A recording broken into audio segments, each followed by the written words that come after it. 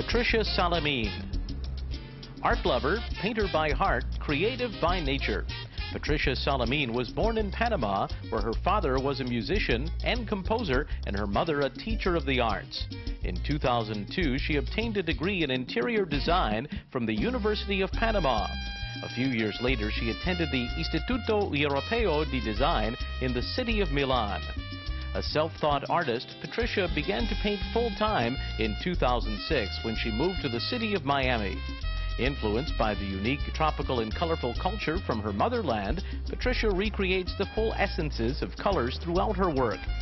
Patricia is currently working on her first collection of art called Caribe.